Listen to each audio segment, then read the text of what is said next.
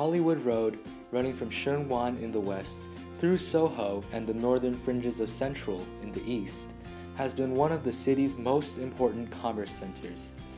It was here that Chinese traders brought their wares from across the border to trade with British and European traders. Today, Hollywood Road is the most famous antiques market in the city. Dozens of independent antique traders flourish in this street.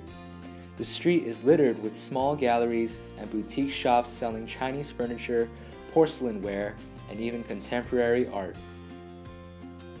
Oiling Antiques is one of the boutique antique dealers located on Hollywood Road since 1996.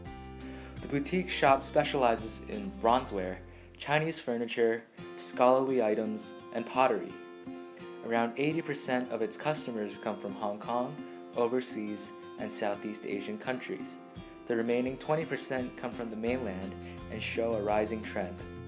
The recent influx of international auction houses in Hong Kong has intensified market competition a little bit, but the owner is confident that the boutique shop business can still grow.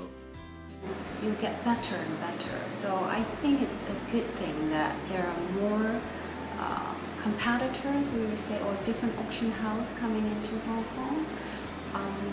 I think it encourages us and inspires us to be even better.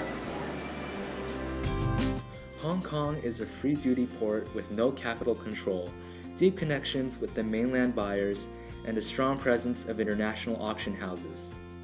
These characteristics are all conducive to the growth of antiques trading in the city. What Hong Kong needs to do is to enhance its capability to attract more antique exhibitions to be held here.